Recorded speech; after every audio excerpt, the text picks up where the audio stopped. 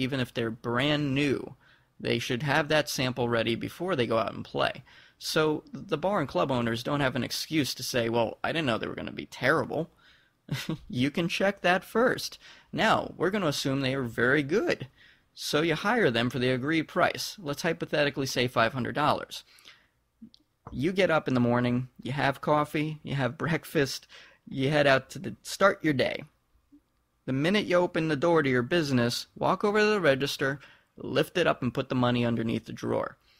You need to put that money aside and have it ready, whether it's in your office or wherever it is in your business that you think it's safe. Have it ready on the side that day. You're having a service that you hired. They're coming in. They're going to do something. They're going to be working for you. You need to pay them. That's the bottom line. If you don't pay for it, you're the one that's responsible. And the reality is that it is a verbal contract. You can be sued for it. And believe me, you don't want to. So, everybody should play nice together. I guarantee that if the club owners do their half, and their responsible end, which is make sure they have the money, make sure they're doing good business, and to make sure they check out the bands and see if they're even worth hiring, while the bands do their part, which is to make sure they practice their butts off, work their butts off, and make sure that they sound good and put on a good show for you guys. I guarantee you, in the end, you're going to weed out the bad bands, you're going to make the competition stiffer, and you're still going to have quality in there. That's what it's about. It's about quality, not quantity. It's about that and that only. That's the bottom line. No petty stuff. So, who's at fault in short? The guy bouncing the check. Don't do it. You're embarrassing yourself and you're insulting the musicians. End of story. Thank you. And if anybody else has any questions, by all means, write me at nico@nicorocks.com. So that's it. Thanks for watching another edition of the Craigslist Review. Okay, this week I've got a special guest on the show. He is from New Jersey. He's a singer. He's a songwriter. He's a guitar player. Please give a warm welcome to Dom. Dom, welcome to the show. How are you, man?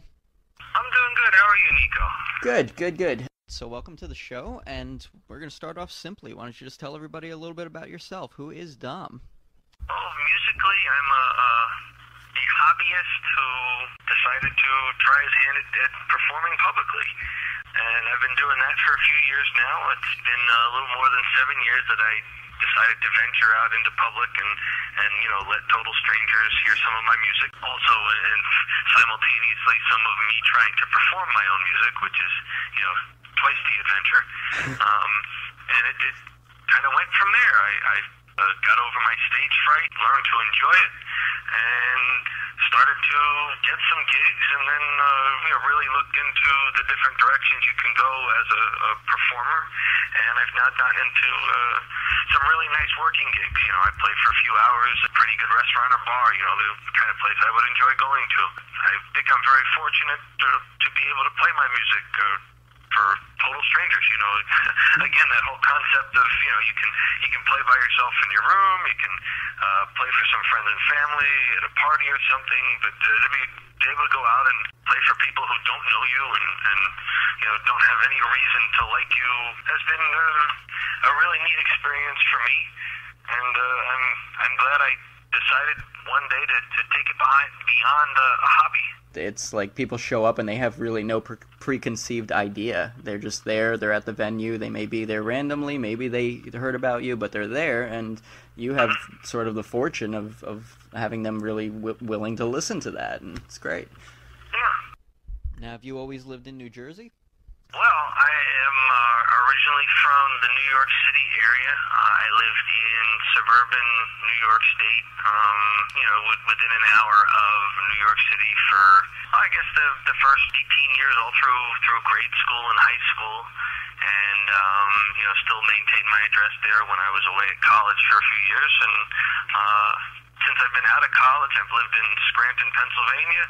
I've lived in Bridgeport, Connecticut. And now I live in Clayton, New Jersey, which is southern New Jersey, closer to Atlantic City and, the Delaware Memorial Bridge than to anything in New York City, actually south of Philadelphia, even on the Pennsylvania side. So I'm in southern New Jersey now, and I've been here for a little bit more than 10 years. So you basically started writing music doing music in Jersey? Is that right? I had been a hobbyist way before that. Performed a little bit in college. Really got into learning guitar, dabbling in writing music, even when I was a teenager. Did a little of it through college and kept it as a hobby. But I didn't start really trying to get out and perform in front of people until I was down here in New Jersey. It was I've been here since the spring of 1999, and it was March of 2002 when I first ventured out to an open mic at a dive bar in Philadelphia, and went from there. What kind of inspired that whole start? Being a hobbyist songwriter and a hobbyist guitarist, and enjoying it as a mental exercise, and as a music fan, kind of getting a kick out of the fact that I could write stuff and play stuff sometimes that I kind of liked as more than just the person who made it, but as a fan I might like some of this stuff. I guess it was hearing an advertisement on a radio station. At the time, there was this bar out in Philadelphia called the Grape Street Pub, and they had a tie-in with a radio station in Philadelphia, where that radio station would sort of sponsor one of the nights of the week when they had bands in there playing all night. There'd be 5 or 6 bands on the bill. And so I heard the announcement for that place on that radio station, and in addition to that, they just, threw in little mentions of everything else that was going on at that club, and one of the things they said was Monday night is open mic night. And I had heard of open mics, but I had never gone to one. Not even to listen? And not even to listen, no. So you really went in there without any expectations. Well, I went out there one week just to, first of all, see if I could find the place. And I went in and just hung out that first week that I went up there. I didn't bring my guitar, didn't bring any instruments, didn't do anything. Just, asked if this open mic night. They said, sure. And yeah, they said, for you a want to preview? sign up? I said, no, I don't want to play. I just wanted to listen. Yeah. And so I just hung out and got an idea of, okay, what happens here? And then it was a week after that I went back with the instruments and everything and decided, I want to give this a try. I think mine was almost the same thing. I did really start going out publicly to open mics before anything else, to really get out in a public place in front of strangers and really other players when you're at open mics. That was my biggest thing, was to get up there and not be terrified. And I was terrified. You showed up at these jams sometimes. I would go to blues houses, and blues is like, if you know 3 chords, you're good and golden. But these guys would be well around 50 years old, and I'd only been playing for 2 years, and they'd look at me and say, "Hey man, take a solo or something," and I was like, "Are you kidding me? Hell no!" You're terrified. No, thank you. Yeah, absolutely terrified, and yet at the same time, it's good for you, because in that sense, you kind of get a feel of what it is you're stepping into.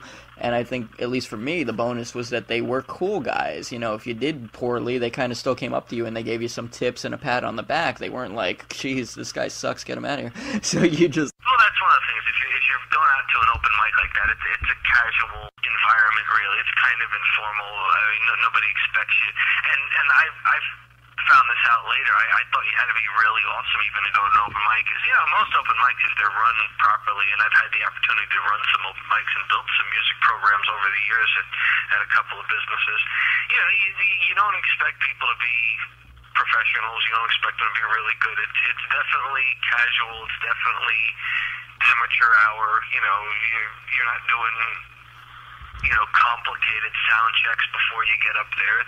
It's the kind of thing you can be there for whatever reason you want and just take your turn on the stage. And for me, that was a good thing to find out, because then I guess I could relax a little more. That was one of the things that helped the stage fright go away, was realizing that it's okay if you're not MTV quality. Right. You can just kind of come out and hang up and try your hand at it. And everybody's cool with it, and it's a good time. And it's kind of nice, because sometimes you start to, after a couple of visits, you see some of those regulars that you saw before, and you kind of feel like you belong there. It's a neat feeling.